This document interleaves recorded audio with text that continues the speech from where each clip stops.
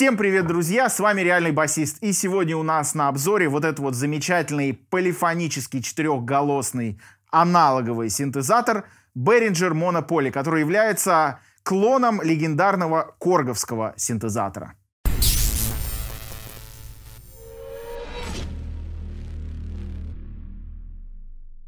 Ну и давайте начнем с возможностей подключения этого синтезатора. Здесь очень прикольная фича, наклонная панель. Вот таким вот образом мы ее поднимаем, и у нас в доступе все входы и выходы сразу появляются. Здесь у нас, естественно, в подключении адаптера, USB-вход для подключения к компьютеру, обновления прошивок, настройки MIDI-канала и так далее. У Behringer, кстати, есть специальное приложение для их синтезаторов. Дальше у нас 3 пятиштырьковых MIDI гнезда. Это вход, выход и MIDI through. Очень удобно, можно контролировать этот синтезатор по MIDI. И дальше у нас различные CV-входы и выходы также. Мастер-выход, output, выход на наушники. Дальше у нас вход и выход для контроля питча нашего синтезатора. Вход и выход для контроля триггера нашего синтезатора. Дальше у нас переключатель полярности триггера. И вот эти 4 гнезда — это у нас входы для контроля различных параметров. В частности, это у нас FM-вход. Можно подключить внешний какой-то осциллятор для FM-модуляции. Также можно для модуляции фильтра подключить какой-то внешний контролирующий сигнал. Портамента, то есть глайд, также можно контролировать извне. И синхронизирующий вход для арпеджиатора, то есть для того, чтобы по клоку синхронизировать арпеджиатор. И здесь есть встроенный арпеджиатор, кстати сказать.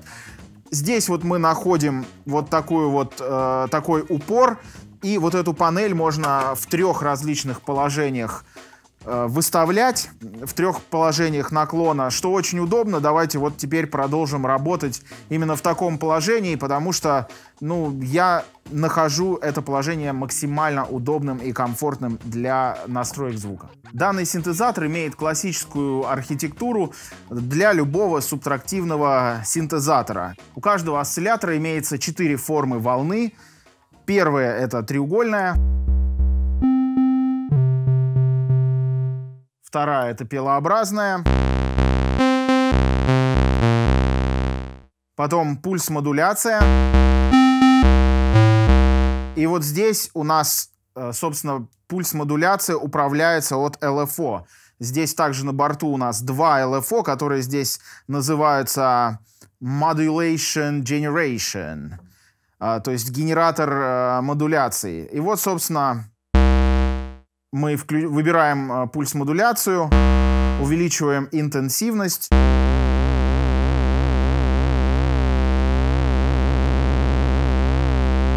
Управляем скоростью LFO, глубину модуляции. И вот таким вот образом мы можем использовать, собственно, пульс-модуляцию в автоматическом режиме. И еще у нас здесь есть квадратная волна. Она у нас отдельная. Пульс модуляции ручной. То есть, когда мы выбираем вот 4-й вид волны, мы можем, собственно, вручную вот этой ручкой эту модуляцию, пульс-модуляцию регулировать. И, вручную вряд ли кто-то будет крутить там во время, скажем, выступления. Здесь-то нужно скорее для того, чтобы настроить ширину пульса. Можно сделать более такую тонкую.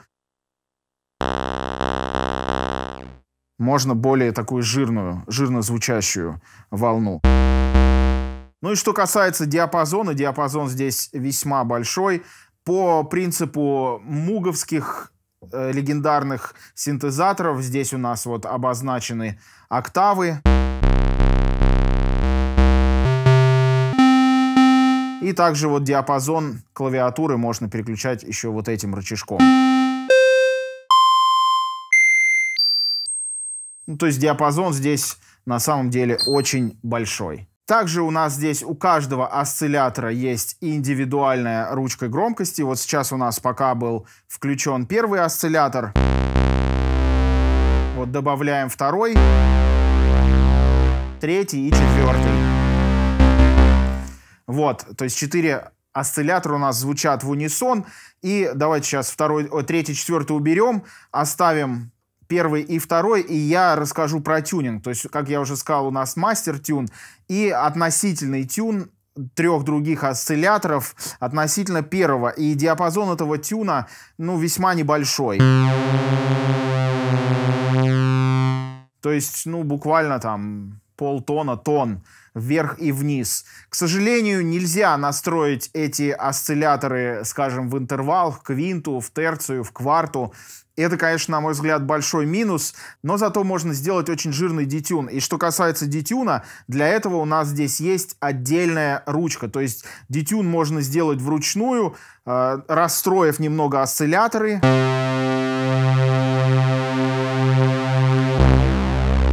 А можно просто покрутив вот эту вот ручку.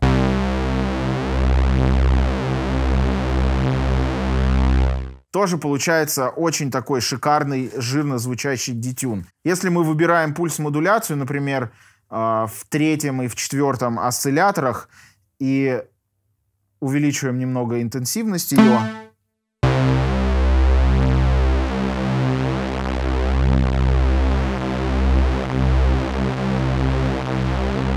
и увеличиваем детюн, то у нас получается прям очень такой расстроенный, жирный бас, ну или лид. Что касается еще других источников звука, то у нас здесь есть также шум, у которого есть отдельная ручка громкости, которую можно подмешивать к нашему основному сигналу. И дальше у нас по логике сигнал проходит через фильтр. Фильтр здесь замечательный классический low-pass фильтр с частотой среза. И, естественно, резонанс. Вот сейчас резонанс был на минимум. Давайте на 50%. Ну и на 100%. И должен сказать, что фильтр у нас здесь имеет возможность самоосцилляции. То есть, когда мы выкручиваем резонанс на максимум, собственно, мы можем играть фильтром, как еще одним дополнительным осциллятором. И здесь нам пригодится вот эта вот дополнительная ручка key tracking. То есть, что это означает? Вот сейчас она выкручена в 0, и вне зависимости от того, какую клавишу я нажал, у нас все время одна и та же нота звучит, поскольку, ну вот мы в какое-то такое положение выставили нашу частоту среза. Вот, если мы key tracking ставим на максимум,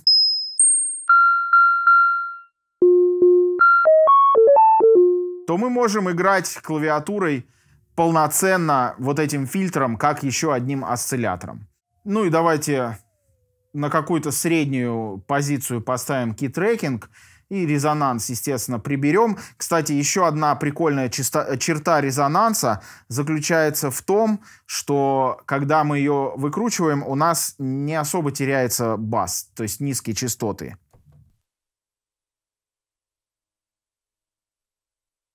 Вот у нас бас с полностью открытым фильтром.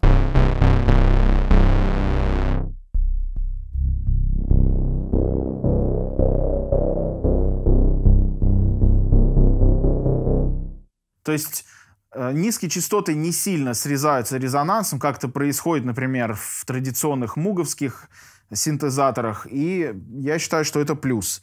Вот эта вот ручка, она у нас отвечает за воздействие огибающей фильтра на непосредственно работу фильтра. Вот сейчас она в 0. Вот я ее увеличил, и, соответственно, интенсивность воздействия у нас возросла. То есть фильтр при нажатии клавиши открывается.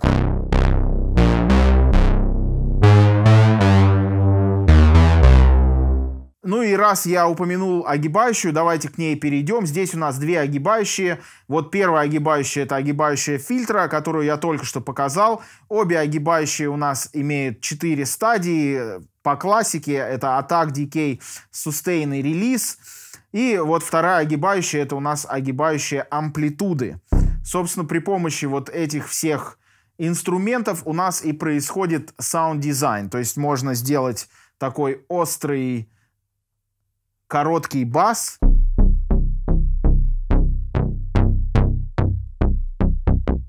Либо какой-то такой медленный, выплывающий.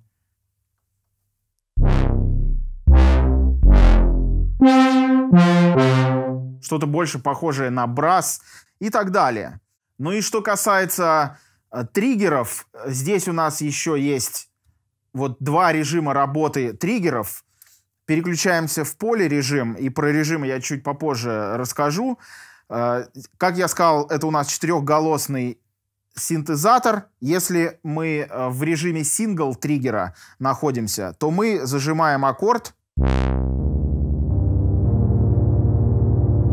У нас срабатывает, открывается фильтр только в первый момент, да, когда мы нажимаем первую ноту. Все остальные ноты у нас просто добавляются, и триггер, как бы вот эти огибающие, они не срабатывают. Если мы включаем режим multiple триггера, то, соответственно, при нажатии каждой ноты у нас заново триггерятся вот эти все огибающие. Ну и давайте поговорим теперь про клавиатуру. Клавиатура является velocity чувствительной. Здесь у нас есть два колеса. Опять-таки по классике. Это pitch bend и модуляционное колесо. Вот здесь этими рычажками мы переключаем, собственно, то, на что они воздействуют, и интенсивность воздействия вот этими энкодерами мы регулируем. Ну и давайте посмотрим. Вот сейчас я настроил такой прикольный пэд. Включил сейчас модуляционное колесо на фильтр. Можно сделать вибрато. Ну или все вместе. Ну и, соответственно, pitch bend у нас также мы можем выбрать либо фильтр, либо pitch, либо все вместе.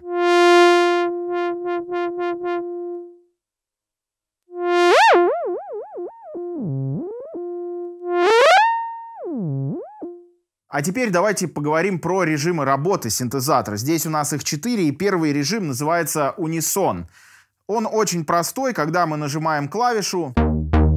Видите, загорелось все 4 лампочки, которые являются индикатором того, что сработали у нас все 4 осциллятора. То есть у нас получается жирный такой звук, состоящий из 4 осцилляторов, и здесь мы можем как угодно, мы можем выбрать различные формы волны, расстроить, например, в октаву эти осцилляторы или в несколько октав, сделать детюн там и как угодно. То есть такой режим у нас хорош для мощнейших, жирнейших басов и таких крутых лидов.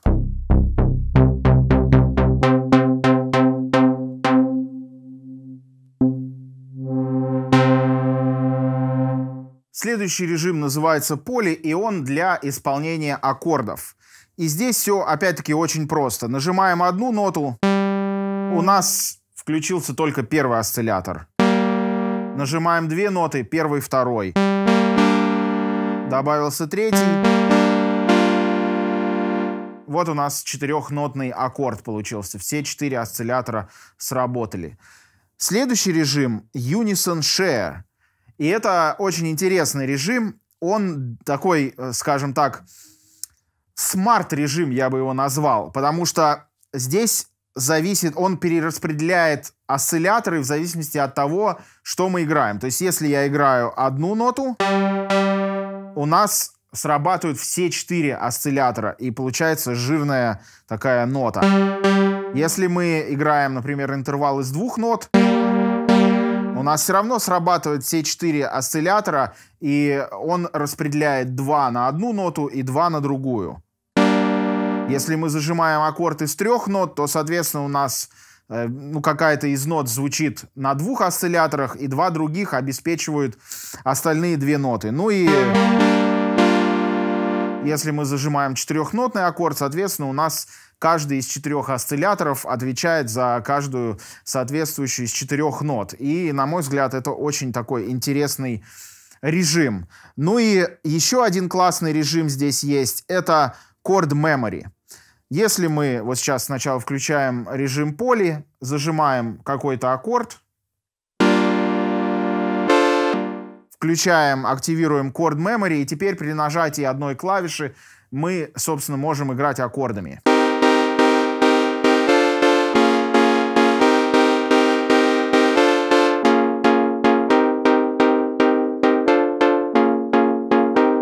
И мы можем этот аккорд как угодно транспонировать по всей клавиатуре, крутить различные параметры и играть просто какие-то прикольные такие трансовые, техно и так далее рифы. Ну и также здесь еще есть дополнительная кнопка Hold, которая активирует непосредственно звучание аккорда, когда вы опускаете руку от клавиатуры.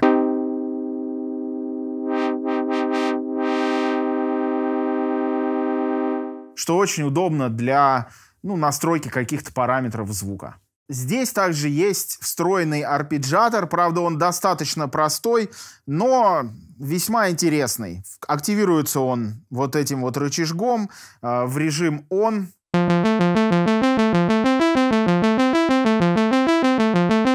Если мы включим в режим Latch, то, соответственно, у нас арпеджиатор будет работать даже когда мы отпустим руки с клавиатуры. Есть у нас 3 режима проигрывания арпеджио. Это режим Up, то есть снизу вверх, режим Down и режим Up-Down. Ну, достаточно простой выбор вариантов арпеджио. В некоторых там MIDI-контроллерах и синтезаторах гораздо более интересный выбор, но тем не менее. Также этим рычажком мы можем переключать различные диапазоны работы арпеджиатора, то есть это 1 октава, 2 октавы и полный диапазон. Вот давайте сейчас послушаем различные варианты.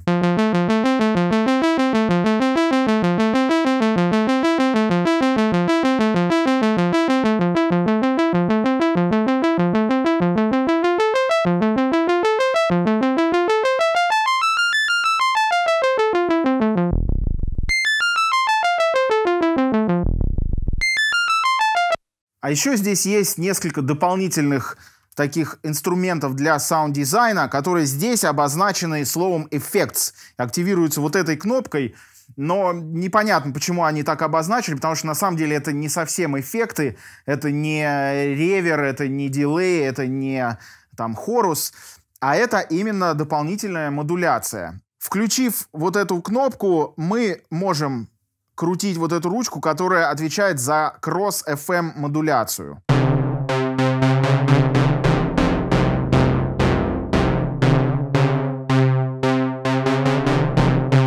То есть она добавляет сюда FM, каким-то образом эти осцилляторы начинают друг друга модулировать, и еще дополнительно можно либо от LFO воздействовать на вот этот весь процесс, либо от огибающей.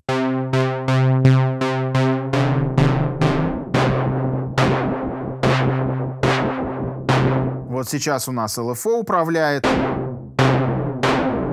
И вот огибающий. Также у нас здесь есть Hard Sync.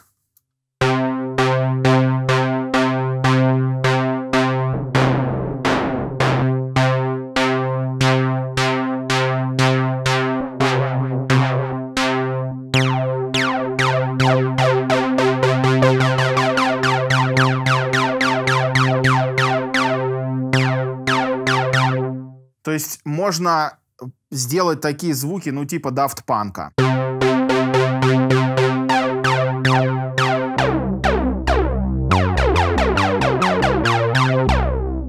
И Hard Sync у нас есть в 2 вариантах. Это сингл и дабл. Сингл — это когда у нас мастер осциллятор — это осциллятор номер 1, и ему синхронизируются 3 других осциллятора.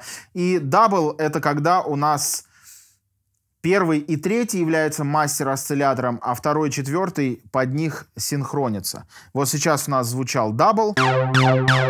Давайте посмотрим сингл. Ну и в режиме сингл звук получается еще более жирный.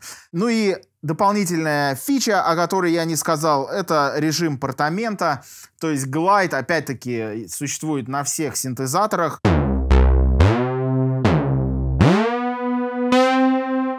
Ну и вот этой ручкой мы регулируем время, которое занимает переход от одной ноты к другой.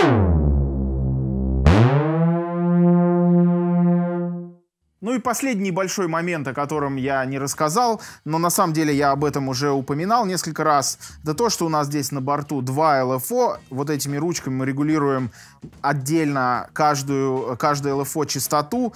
И у первого LFO мы можем выбирать форму волны. Это у нас треугольник, пила вниз, пила вверх и квадратная волна. Второе LFO у нас привязано к скорости арпеджиатора, то есть им мы можем непосредственно управлять скоростью арпеджиатора. Ну вот, собственно говоря, и все. Вот такой вот синтезатор, достаточно простой по своей архитектуре, напоминает по своему строению практически любой муговский синтезатор. Звучит он очень жирно, мне лично понравился, так сказать, вот эта моща. Особенно в режиме унисон можно делать просто какие-то дикие, насыщенные, мощные басы и лиды. Также для игры пэдов он шикарен. Простой в освоении.